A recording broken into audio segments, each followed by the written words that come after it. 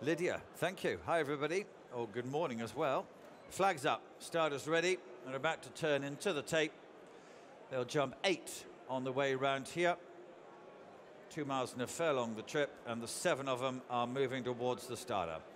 They're off. They raced away. The opener this morning is the JCB Triumph Trial Hurdle. On the right, the nose-banded Jupiter du Gite is very, very keen as he runs down to the first of these 8 flights of hurdles. He clears it about 4-5 lengths ahead.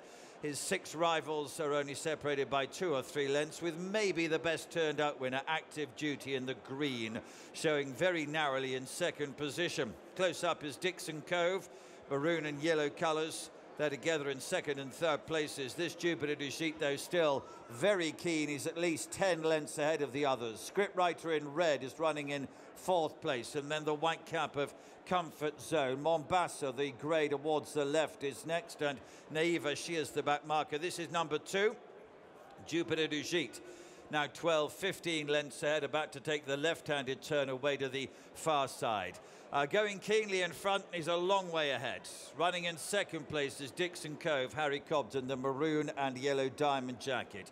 About a neck ahead of Luca Morgan in green colours on Active Duty. There'll be almost 2 lengths behind those to Jonjo O'Neill Jr on Comfort Zone against the running rail, and in red colours, Paddy Brennan on Scriptwriter is alongside.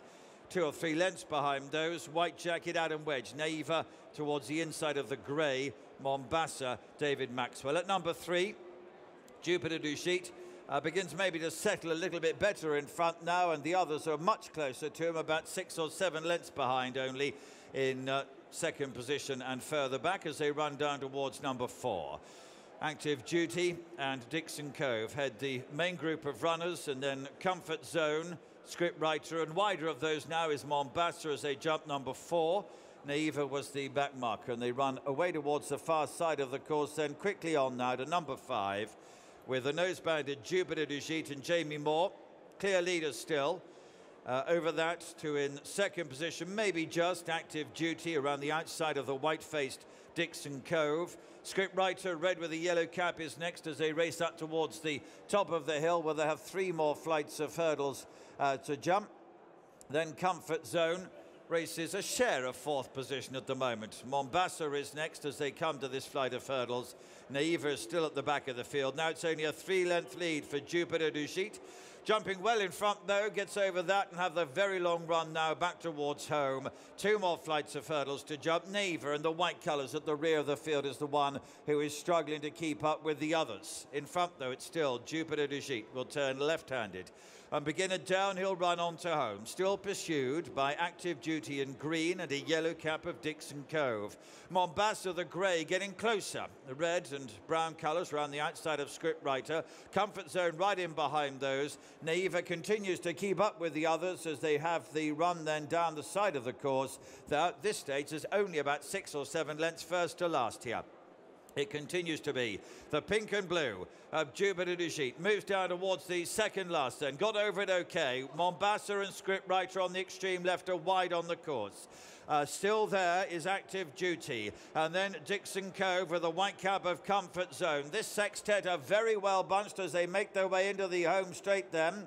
And the red jacket of Scriptwriter going widest of all, but coming through now to try and take it up. As Jupiter du Gite weakens, Active Duty is still there, making headway is Comfort Zone. On the right is Dixon Cove. This quartet go clear from Jupiter du Gite. They've won to jump, running towards it now. Scriptwriter in front. Comfort Zone with the white cap being produced with a challenge. There's a half length behind in second place. Dixon Cove is behind those, and Active Duty a furlong to go. It's Scriptwriter versus Comfort Zone. This pair will fight it out as they race towards the line. White cap of Comfort Zone and Jonjo O'Neill Jr, the red jacket of Scriptwriter and Paddy Brennan. Comfort Zone is just better and wins. Scriptwriter in second place, Dixon Cove in third, and Active Duty was behind those in fourth. Jonjo O'Neill with me. Well done. Take me through those closing stages from your point of view. Yeah, I wanted to hold on to him a bit more than the last day. I think I was in front too soon, and you know, I just wanted him to do it the right way this time, settle, jump, and just try and come with one run. Yeah, I wanted to try and have one go at the last, and I was thinking the gap would hopefully open up going to the last. and it was kind of the horses I was tracking. You know, Jamie was coming back, turning in. I had to go to the right side of him and ended up behind Paddy, but I was happy with that because I was following the right one, and you know, if he was good enough, he'd have a chance after the last. So no, I was happy.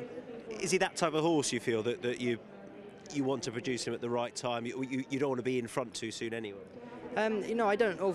I'm still learning about the horse. JJ7 does most of the work with him, and he's won him before, so it's a big thank to him, really, you know, because he told me a lot about the horse, and you know, I learned a lot off him the last day, and you know, I didn't ride him right the last day, even though he just got away with winning. So I wanted to try and do the job properly, and Joseph was keen to do that. So no, thankfully it worked out.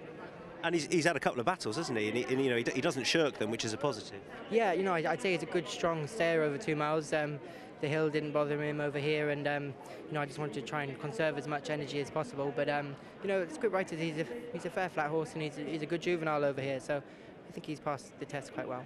How would you rate your horses jumping today? Happy?